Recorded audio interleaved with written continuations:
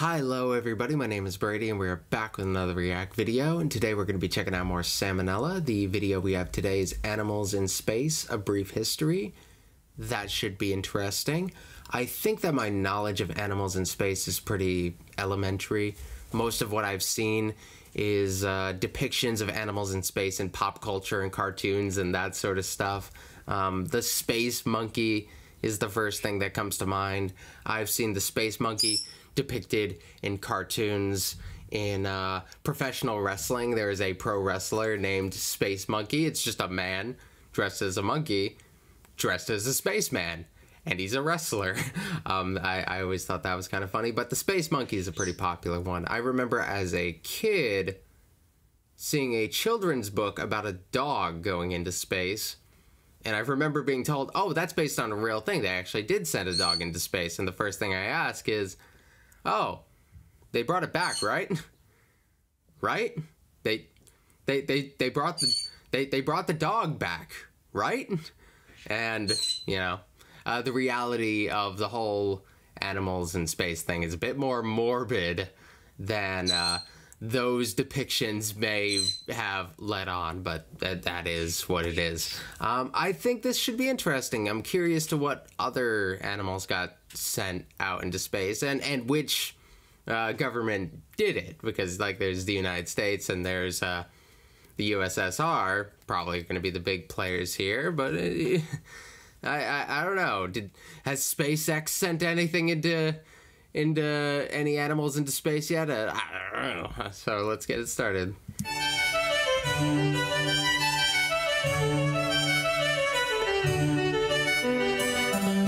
Hey kids, animal test subjects have always been an important facet of science, since they allow us to study physiology in more destructive ways than we can get away with on humans. So it should come as no surprise that I've seen those now. I know what those are. If I watched this video in the wrong order, I wouldn't understand those references. Like, I've happened to see those two videos that he's referencing there, and my god, that was a Terraria thing.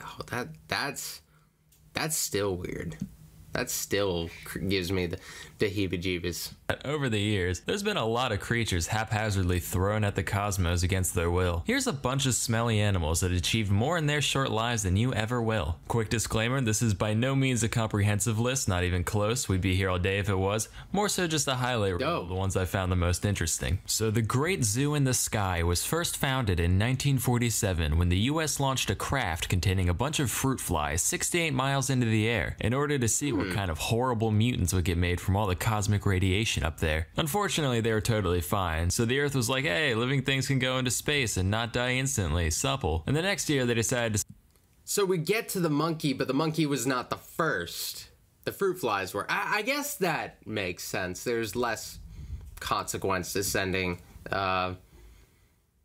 fruit flies into space. Honestly, I would assume they would send something else with it. I'd imagine each takeoff is very expensive in itself, and just to do that, to test it out on fruit flies, that feels like there's definitely more to that case. That's not going to be like the only thing that they would be testing there. That would just be kind of an incidental test that they do on the side, right?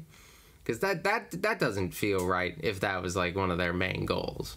Send up a rhesus macaque named Albert, which it seems kind of like jumping the gun to go from barely alive specks to basically a person. That's not how I've heard it pronounced. If it were me, I would have thrown like a frog or a gerbil in between there, but whatever, I'm no cosmopolitan. Anyway, Albert died of suffocation on the way up and never really made it to space alive. Fun fact, this rocket was actually a V-2 missile stolen from the Germans after World War II. So just in case any of you have any sympathy for those Nazi characters, they're technically responsible for the death of a poor innocent space monkey. Pretty condemning if you ask me. But I guess the US felt pretty bad about it, so they decided to that's what you need. Naming the next monkey Albert II. Pretty unhealthy coping mechanism according to my shrink, but she also thinks Punk is dead, so what does she know? This Albert actually made it into space alive through a grand effort incorporating all the incredible cutting-edge technology that the atomic era had to offer. And after all that, they goofed on the parachute, so Albert II turned into a fine red mist on impact, which just goes to prove the Albert II, jeez, this is like, it's like in the the frontiers. You lose a child and you replace it with another child by the same name. It didn't always happen, but sometimes it did.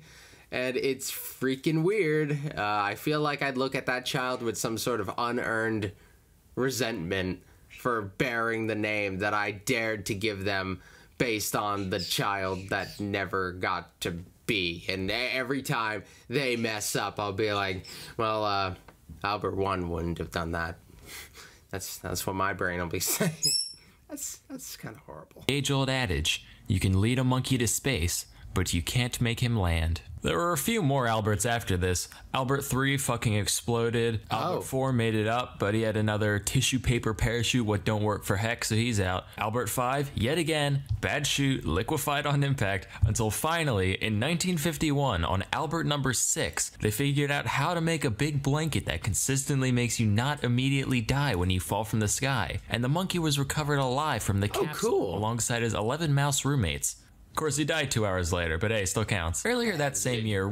That's pretty good. I was under the impression that that none of the monkeys got back, so that's actually refreshing. After all those morbid descriptions of, like, explosions and death by various means, that's actually really nice to know that a monkey made it back for a minute.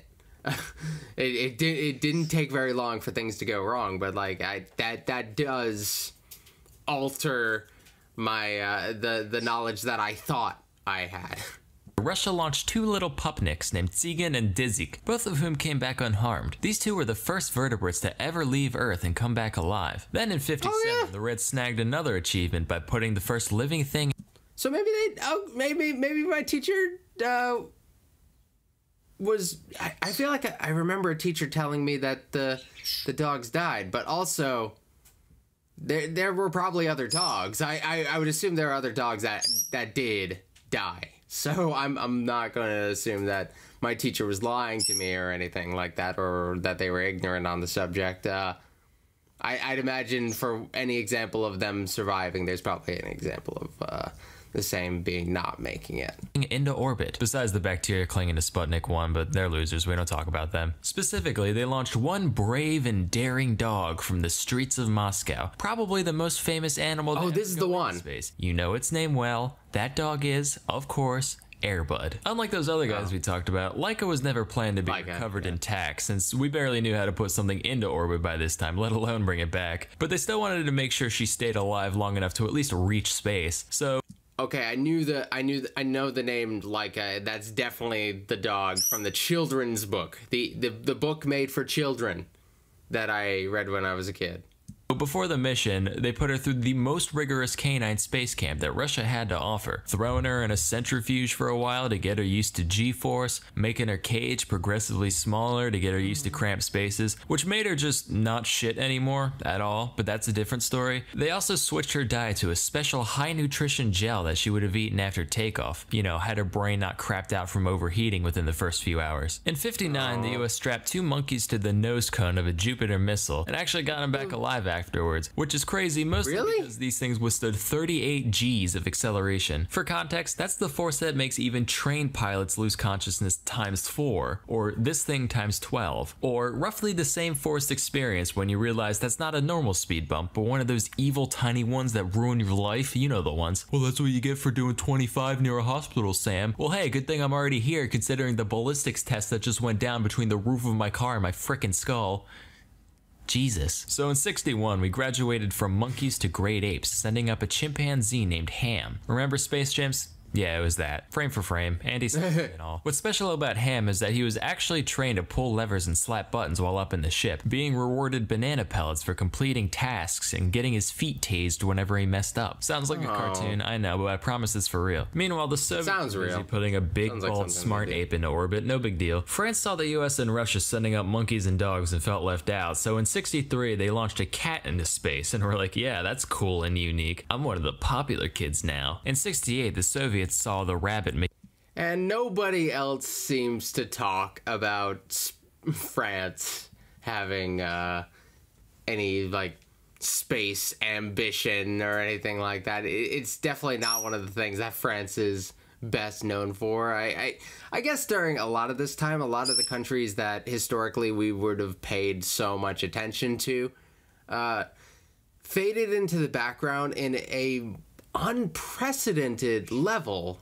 It's kind of crazy. Like France and Great Britain are just like the bosses for a while, and then they both kind of like, they're still very important. They're still very important, but like on the grandest scheme of things, like where a lot of the actions happen. And this is like some of the first time in a really long time where they're not at the forefront of like the most important international rivalry that's going on in the world, which is kind of insane.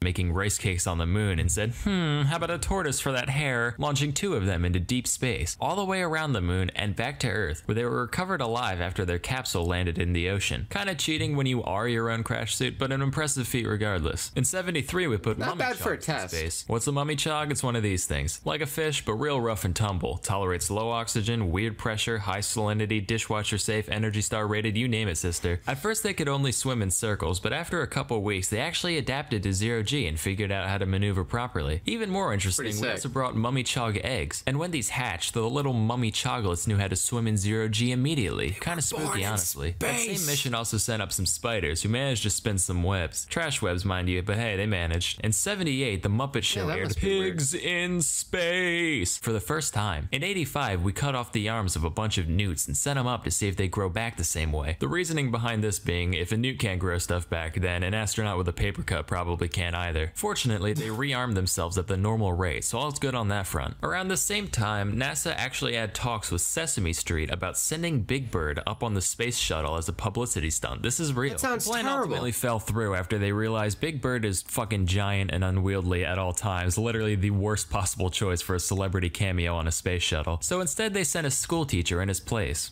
And then the Challenger fucking exploded. Let me reiterate. There is a timeline not too far from this one where Big Bird is a casualty in the single worst astronautical disaster in history. A tiny evil...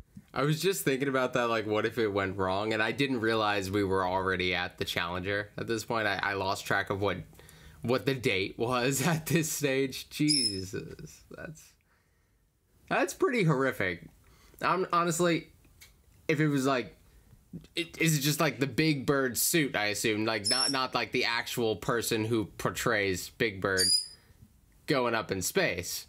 If it is, that's even more tragic. But the thought of somebody like, oh god, evil part of me almost wishes that happened. Like, that's just so indescribably absurd. In the early 90s, we set up some baby jellyfish to grow up in space just for laughs. They figured out how to maneuver just fine, but when we brought them back down, they literally didn't have a concept of gravity and couldn't orient themselves properly in their new environment. Which, being a jellyfish is the easiest thing there is. You just kind of exist, maybe squirm a little now and then. So when you manage to somehow mess that up, you know things have gone seriously wrong. In 2003, the US sent up a bunch of invertebrates, including silkworms, spiders, carpenter bees, and harvester ants. Whoops, they exploded. In 07, some tardigrades went up, totally exposed to the vacuum of space for 10 days, which, surprise, surprise, they were fine. On that same mission, a cockroach gave birth, creating the first organism that we know of to ever have been conceived outside of Earth. And finally, in 2018, Elon Musk sent a big basket of mice to the International Space Station.